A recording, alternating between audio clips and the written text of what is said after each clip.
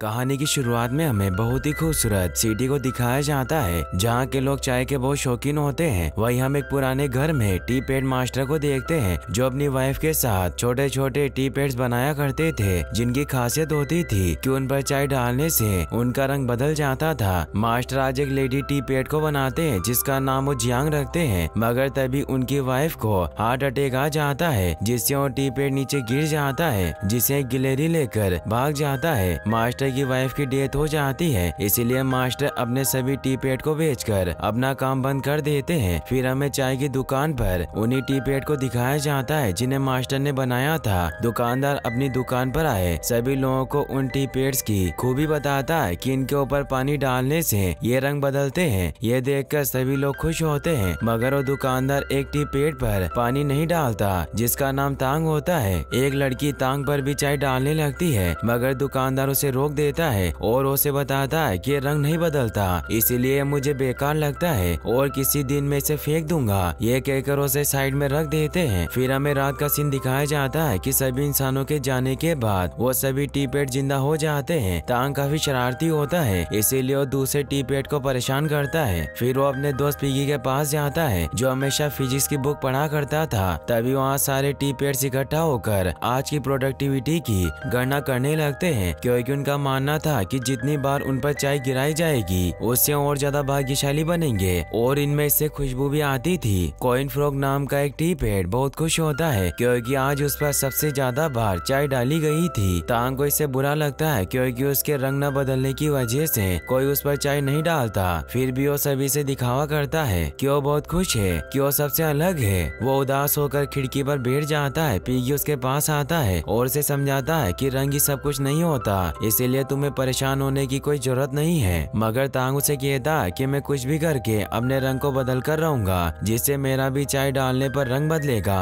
और अब वो सपने देखने लगता है कि रंग बदलने के बाद सभी उसे पसंद करने लगेंगे। अगली सुबह हमें पहाड़ों पर एक मिनी रोबोट को दिखाया जाता है जो ऊपर से लुढ़कता हुआ सिटी में आ रहा होता है। वो एक फेरिस व्हील से होते हुए नीचे आता है और इधर उधर टकराते हुए उस टी पॉट शॉप में पहुंच जाता है। सभी टी पैड उसे देखकर डर जाते हैं। तांग भी उस रोबोट बॉल के साथ नीचे गिर जाता है। वो रोबोट अब एक्टिवेट हो जाता है जिससे सभी और ज्यादा डर जाते हैं। तांग हिम्मत करके उस रोबोट से पूछता है कि तुम कौन हो और कहां से आए हो। रोबोट उन्हें बताता है कि मैं आज से 3 साल बाद फ्यूचर से आया हूँ। फिर उन्हें एक प्रकाश की टनल दिखाता है जिसके जरिए वो इस दुनिया में आया था, मगर तांग को उस पर विश्वास नहीं होता कि वो फ्यूचर से आया है। इसीलिए उस रोबोट को कहता है कि तुम्हें साबित करना होगा, क्योंकि अगर तुम फ्यूचर से आए हो तो तुम पास्ट के बारे में सब कुछ जानते होगे। रोबोट अपने एडवांस सिस्टम की मदद से देखता है कि वहाँ से एक प्लेन गुजरने वाला है, इसीलिए सभी को कहता है कि यहाँ से एक प्लेन गुजरेगा। थोड़ी देर में जब वहाँ से प्लेन गुजरता है तो सभी को विश्वास हो जाता है कि वो फ्यूचर से आया है। तभी वहाँ टी शॉप का मालिक आने लगता है, इसीलिए वो सभी वापस से अपनी जगह पर जाने लगते हैं। तांग भी उस रोबोट को छिपने को कहता है जिससे वो बॉल बनकर टेबल के नीचे छिप जाता है और सभी टी पैड फ्रीज हो जाते हैं। एक डिलीवरी बॉय जब वहाँ पार्सल देने आता है तो चाय तांग के ऊपर छिड़क देता है जिससे तांग को बहुत अच्छा लगता है। तांग उस रोबोट के पास जाता है और उससे पूछता है कि तुम्हारा नाम क्या है। तो रोबोट उसे बताता है कि मेरा कोई नाम नहीं। तो तांग उसका नाम ℎ𝔬𝔫𝔦𝔠 रख देता है। फिर वो उसे साइड में लेकर जाता है और उसकी तारीफ करते हुए कहता है कि तुम बहुत होशियार हो और तुम फ्यूचर से आए हो, इसीलिए तुम्हें पता होगा कि मैं अपने रंग को कैसे बदल सकता हूँ। रोबोट उसे स्कैन करता है मगर उसे अपने डेटा में कोई रिजल्ट नहीं मिलते, इसीलिए वो तांग को बताता है कि मेरा ज्ञान सीमित है, मगर मैं वापस घर लौटकर खुद को अपग्रेड कर सकता हूँ। तांग को भी यह आइडिया अच्छा लगता है और उसे कहता है कि तुम अपने बारे में कुछ नहीं जानते, इसीलिए हम फ्यूचर में चलेंगे जहाँ से तुम आए थे और इससे तुम्हें खुद के वजूद का पता चलेगा और मैं पता लगा पाऊंगा कि मैं अपने रंग को कैसे बदल सकता हूँ। पिगी उन्हें कहता है कि फ्यूचर में जाने के लिए तुम्हें एक वर्महोल खोलना होगा।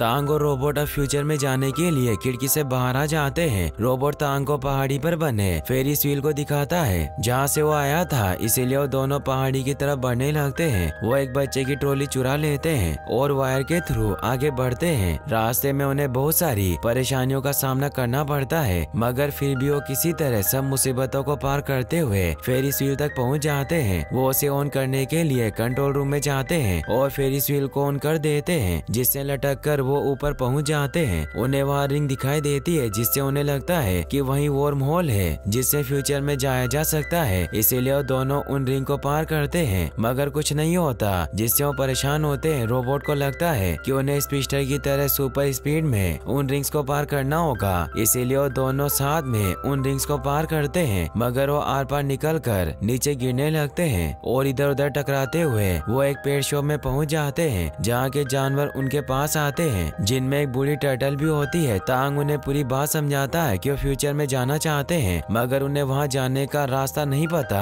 तो बूढ़ी टर्टल उन्हें बताती है कि तुम्हें ट्री होलमैन को ढूंढना होगा, जो ही तुम्हारे सभी सवालों का जवाब देगा, क्योंकि उसे सब कुछ पता है। मगर वहाँ तक पहुँचना बहुत मुश्किल है, क्योंकि वो अंधेरे अंडरवर्ल्ड में रहता है, इसीलिए तुम्हें गटर से होते हुए नीचे जाना होगा, जहाँ तुम्हें सबसे गहरे हिस्से में ट्री होलमैन मिल जाएंगे। तांग भी इससे खुश होता है और वो तय कर लेता है कि वो ट्री होलमैन तक पहुँच कर रहेगा। बूढ़ी दादी उन्हें बताती है कि तुम्हें संभल कर रहना होगा, क्योंकि नीचे फ्लैश डाकुओं का इलाका है, जिनका लीडर फ्लैश नाम का एक गिलहरी है, जिसने बहुत से टीपेट को मारा है। तांग इससे डर जाता है, मगर वो हिम्मत करके रॉकेट के अंदर अंडरवर्ल्ड में जाने के लिए निकल जाता है। वो इधर उधर टकराते हुए गटर में गिर जाते हैं। तांग वहाँ देखता है कि रोबोट उसके दिए हुए ऑर्डर को फॉलो कर रहा था, जैसे वो उसे घूमने कहता है तो घूमने लग जाता है। इससे तांग को बहुत मजा आता है, मगर रोबोट को इससे गुस्सा आता है, इसीलिए उसे कहता है कि ऐसा मत करो। फिर वो आगे बढ़ने लगते हैं। रोबोट काफी दुखी होता है। रास्ते में तांग को एक स्नो क्रिस्टल बॉल मिलती है, जिसमें फेरिस व्हील था। तांग उसे रोबोट को गिफ्ट कर देता है और कहता है कि हम दोनों दोस्त हैं। इससे वो बहुत खुश होता है और वो नाचने लगता है। तभी वहाँ गटर में पानी आने लगता है। ये देखकर वो दोनों ऊपर चढ़ने की कोशिश करते हैं, मगर वो पानी में बहकर बहुत नीचे पहुँच जाते हैं। तांग गिरने लगता है, मगर रोबोट उसे बचा लेता है। वही हम पिगी को देखते हैं, जिसका फिजिक्स में इंटरेस्ट होने की वजह से वो अपनी बुक लेकर तांग की तरफ बढ़ने लगता है, ताकि वो भी फ्यूचर में पहुंच सके। वहीं तांग और रोबोट को गटर में दो चूहे मिलते हैं, जो उन्हें बताते हैं कि हम यहाँ के निवासी हैं और हम यही खाई में रहते हैं, मगर ये जगह तुम्हारे लिए सुरक्षित नहीं। तांग उन्हें कहता है कि हम ट्री होलमैन को ढूंढ रहे हैं। चूहे उन्हें बताते हैं कि ये जगह बहुत ही खतरनाक है, क्योंकि ये फ्लैश डाकुओं का इलाका है, मगर तुम चिंता मत करो, हम तुम्हें सुरक्षित ट्री होलमैन के पास ले जाएंगे। और उन दोनों को लेकर अपने अड्डे की तरफ बढ़ने लगते हैं। वो उन्हें अपनी चूहे की दुनिया में ले जाते हैं, जो बहुत ही खूबसूरत होती है, मगर हमें यहाँ पता चलता है कि उन दोनों चूहों ने तांग से झूठ बोला था और वो दोनों फ्लैश के लिए काम करते हैं, जो वही लुटेरा होता है जो टी पेड्स को नुकसान पहुँचाया करता था, और उसने बहुत ही बेशकीमती चीजें चुरा कर वहाँ सजा रखी थी। साथ ही उसने बहुत सारे टी पेड को भी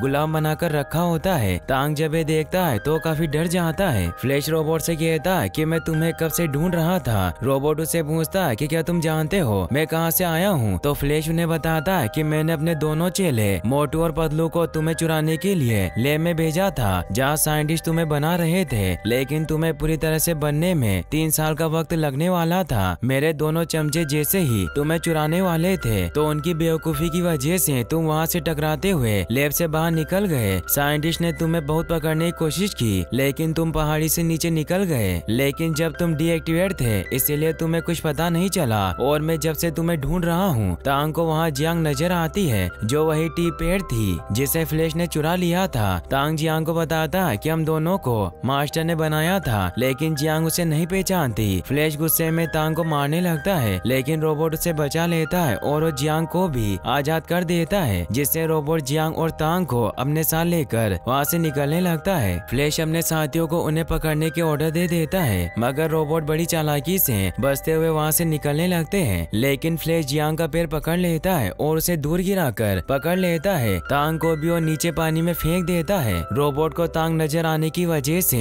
वो गुस्सा होता है और उसे मारने लगता है, लेकिन फ्लैश जब उसे रुकने कहता है तो रुक जाता है, क्योंकि एक वॉइस कमांड रोबोट होता है जो किसी के भी कमांड देने पर काम करता था। इसीलिए जब फ्लैश उसे कहता है कि वापस चले जाओ, तो जियोलाइट रोबोट उस फैक्ट्री में जाने के लिए निकल जाता है जहाँ उसे बनाया गया था। फ्लैश इससे हैरान होता है और वो समझ जाता है कि वो रोबोट उसके आदेश का पालन करता है। वहीं तांग मिट्टी का बना होने की वजह से पानी में डूब जाता है और वो काफी कोशिश करने के बाद भी बाहर नहीं निकल पाता। दूसरी तरफ रोबोट भी रोबोटिक रिसर्च सेंटर में पहुंच जाता है, जहाँ एक एआई उसके सामने आ जाता है। रोबोट उससे पूछता है कि क्या है फ्यूचर है, तो एआई उसे बताता है कि रोबोट रिसर्च इंस्टीट्यूट है। इससे रोबोट समझ जाता है कि फ्यूचर से नहीं है। एआई उसे बताता है कि तुम्हें साइंटिस्ट ने घरेलू कामों के लिए बनाया था, ताकि तुम लोगों ताकि काम में मदद कर सको और तुम्हारे अंदर एक वॉइस कमांड चिप फिट की गई थी, इसीलिए तुम सबकी कमांड को फॉलो करते हो। रोबोट एआई से पूछता है कि अगर मैं फ्यूचर से नहीं हूँ तो मेरे सिस्टम में वर्म होल इमेज कैसे है। एआई उसे बताता है कि ये वर्म होल नहीं बल्कि ये तुम्हारे थर्मल इमेजिंग मोशन कैप्चर की वजह से बनी एक इमेज है। इससे रोबोट बहुत दुखी होता है। उसे वहाँ बहुत सारे रोबोट दिखाई देते हैं जो सभी भी उसकी तरह वो इस कमांड पर चलते थे और वो एआई उन सभी रोबोट को एक्टिवेट करके दिखाता है, लेकिन ये सभी जियोलाइट रोबोट को पसंद नहीं आता और वो एआई से कहता कि मुझे ऑर्डर फॉलो करना अच्छा नहीं लगता और वो वापस अपने दोस्त को ढूंढने के लिए वेंट के थ्रू वहाँ से निकल जाता है। वही हमें पिगी को दिखाया जाता है जो भी तांग को ढूंढता हुआ गटर में पहुँच गया था, मगर वहाँ भी उसे मोटू और पतलू चूहे घेर लेते हैं, जिन्हें जब पता चलता है कि वो तांग का दोस्त है तो उसे अपने साथ ले जाते हैं। वहीं तांग पानी से निकलने की कोशिश कर रहा होता है लेकिन वो बाहर नहीं निकल पाता। तभी वहाँ एक लंप फिश आती है जो चमक रही थी। तांग उसे डर जाता है मगर तभी वो लंप फिश एक खराब डिवाइस में फंस जाती है। तांग उसकी मदद करता है और उसे बाहर निकाल देता है, जिससे अब वो लंप फिश अपनी पूरी फैमिली के साथ वहाँ आ जाती है और अब तांग की दोस्त बन गई थी, इसीलिए उसे पानी से बाहर निकाल देती है। वहीं फ्लैश ने पिगी और उसके सभी दोस्तों को किडनैप कर लिया था और उनसे जियोलाइट रोबोट के बारे में पूछ रहा होता है, लेकिन जब पिगी उन्हें कुछ नहीं बताता तो फ्लैश उसकी फेवरेट फिजिक्स बुक फाड़ने लगता है, मगर फिर भी वो उसे कुछ नहीं बताता। वहीं तांग वापस आगे बढ़ने लग जाता है, मगर तभी फ्लैश के चमचे उसे देख लेते हैं और उसे पकड़ने लगते हैं, मगर तभी जियोलाई वहां आकर उसे बचा लेता है, जिससे तांग बहुत खुश होता है। अब रोबोट और उस चूहे के बीच फाइट होने लगती है। तांग और रोबोट मिलकर उसे हरा देते हैं, जिससे वो खुश होते हैं। तांग रोबोट से कहता है कि हमें जियांग को बचाना होगा। रोबोट उसे बताता है कि मैं तुम्हारे साथ नहीं चल सकता क्योंकि फ्लैश मुझे वॉइस कमांड के थ्रू कंट्रोल कर सकता है। फिर उसे पूरी बात बताता है कि कैसे वो रोबोटिक लैब में पहुंचा, जहां उसे पता चला कि वो फ्यूचर से नहीं है। रोबोट को एक चींटी दिखाई देती है जो पानी में फंसी थी, मगर रोबोट उसकी मदद करता है और उसे साइड में निकाल देता है। फिर वो तांग से कहता है कि मैं ट्री होल मैन से पूछना चाहता हूँ कि मैं खुद को दूसरों के कमांड फॉलो करने से कैसे रोक सकता हूँ। तांग भी उसकी इन बातों से काफी सैड हो जाता है और अब वो दोनों पहले ट्री होल मैन को ढूंढने निकलते हैं। वो दोनों अपने सफर के दौरान काफी मस्ती करते हैं और एक दूसरे का साथ देते हुए हर मुसीबत से बाहर निकल जाते हैं। रोबोट को पता चलता है कि वो दादी कछुए के बताए हुए नक्शे के अनुसार ट्री होल मैन तक पहुंचने वाले हैं। तभी उन्हें वहां बहुत से टॉय और एनिमल दिखाई देते हैं जो भी ट्री होल मैन से अपने सवाल पूछने के लिए जा रहे होते हैं। तांग और रोबोट भी उनके साथ जाते हैं। वो एक मंच के पास पहुंचते हैं जहाँ काफी भीड़ लगी हुई थी। तभी वहाँ एक लेडी फ्रॉग आकर बताती है कि आज ट्री होल मैन का जन्मदिन है, इसीलिए आपको उनसे मिलने के लिए मेरे मेंढक खिलाड़ियों से जीतकर दूसरी तरफ निकलना होगा और जो जीतेगा वही उनसे सवाल पूछ सकता है। सभी से डर जाते हैं क्योंकि जो भी अंदर जा रहा था वो बुरी तरीके से मार खाकर बाहर आ रहा था। रोबोट हिम्मत करके अंदर चला जाता है लेकिन वो फ्रॉग उसे पकड़ लेते हैं। तांग उसकी मदद करने जाता है और उन सभी फ्रॉग से लड़ते हुए अपने दोस्त रोबोट को बचा लेता है, जिससे तांग ये गेम जीत जाता है और उसे ट्री होल मैन से एक सवाल पूछने का अवसर दिया जाता है। मगर हमें यहाँ पता चलता है कि ट्री होल मैन दरअसल एक कंप्यूटर होता है। तांग उस कंप्यूटर से सवाल पूछने लगता है, मगर तभी यहाँ फ्लैश के चमचे आ जाते हैं, जिससे सभी जानवर इधर उधर भागने लगते हैं और ऊपर बना हुआ पुल टूट जाता है। रोबोट भी ये देख लेता है और वो तांग को इस बारे में बताता है, मगर उसे शांत रहने को कहता है, जिससे वो ऑफ हो जाता है और उसके ऊपर बहुत सारी चीजें गिर जाती है। तांग इससे काफी परेशान हो जाता है, मगर तभी वहाँ शेन नाम का एक आदमी आ जाता है जो रोबोटिक लैब में काम किया करता था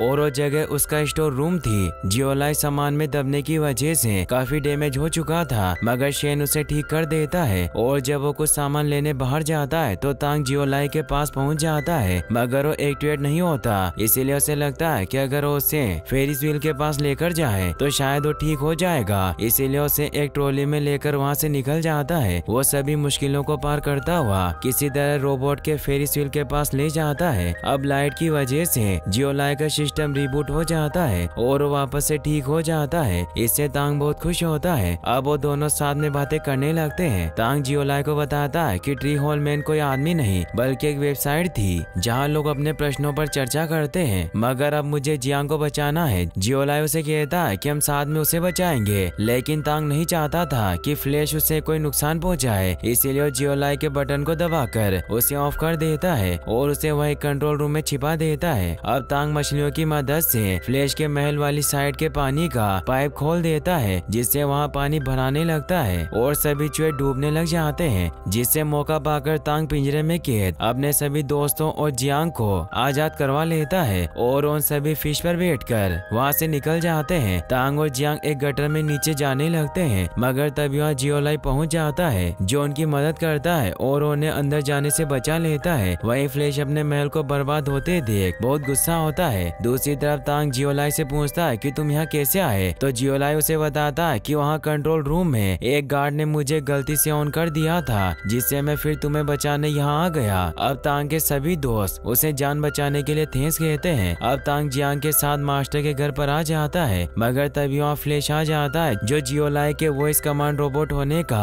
फायदा उठाकर अपनी वॉइस से कंट्रोल करके तांग और जियांग पर हमला करवाने लग जाता है। मगर तभी ज़िओलाई के अंदर से तांग का दिया हुआ गिफ्ट बाहर निकलता है, जिससे उसके सिस्टम में ग्लिच आने लगते हैं और उसे याद आता है कि तांग उसका दोस्त है और अब वो अपनी वॉइस कमांड चिप को भी तोड़ देता है और फ्लैश को दूर गिराकर उस पर जोरदार हमला करने लगता है और उसे बाहर फेंक देता है। इससे तांग खुश होता है, मगर फ्लैश मरा नहीं था और अब वो भट्टी को चालू कर देता है। ज़िओलाई तांग और जियांग को बचाने के लिए आगे बढ़ता है, लेकिन फ्लैश उन पर हमला करने लगता है। रोबोट बाहर निकलने के लिए दरवाजा तोड़ देता है, मगर वही फ्लैश तांग का पैर पकड़ लेता है। रोबोट उसे बचाने की कोशिश करता है, मगर जब तांग देखता है कि उसकी वजह से ज़िओलाई का हाथ डैमेज हो रहा है, तो खुद ही उसका हाथ छोड़ देता है और फ्लैश के साथ भट्टी में गिरकर खत्म हो जाता है और एक जोरदार धमाका होता है और अब रोबोट और जियांग भी दूर गिर जाते हैं। अगली सुबह दिखाया जाता है कि जब मास्टर की आंख खुलती है तो वापस से भट्टी को चालू देखकर हैरान होते हैं। वो जब भट्टी में देखते हैं तो उन्हें तांग मिलता है, जो पूरी तरह से काला हो गया था। मास्टर को याद आता है कि ये वही नया मूर्ति है जो उन्होंने अपनी वाइफ के साथ बनाई थी, इसीलिए उस मूर्ति पर फिर से काम करते हैं और उसे सफेद कलर कर देते हैं। जियांग को तांग का रंग काफी पसंद आता है। वो दोनों ज़िओलाई को ढूंढने बाहर जाते हैं, मगर वो देखते हैं कि वो पूरी तरह से टूट चुका है, मगर चींटियां उसके पार्ट्स को इकट्ठा कर रही होती है, क्योंकि ज़िओलाई ने एक चींटी की मदद की थी। इसीलिए वो ज़िओलाई को ठीक करने के लिए शेन के पास ले जाती है और अब शेन ज़िओलाई को फिर से ठीक कर देता है। तांग उसे देखकर खुश होता है और अब ज़िओलाई नेट से अपनी नॉलेज बढ़ाने लगता है और तांग भी अपने नए रंग से खुश था। और यहीं पर इस मूवी की हैप्पी एंडिंग हो जाती है। और गाइस, अगर आप ऐसी और वीडियोस देखना चाहते हैं तो एंड स्क्रीन पर क्लिक करके आप इन वीडियोस को भी वॉच कर सकते हैं। साथ ही इस वीडियो को लाइक और चैनल को सब्सक्राइब करने के लिए आपका तहे दिल से शुक्रिया। Thanks for watching.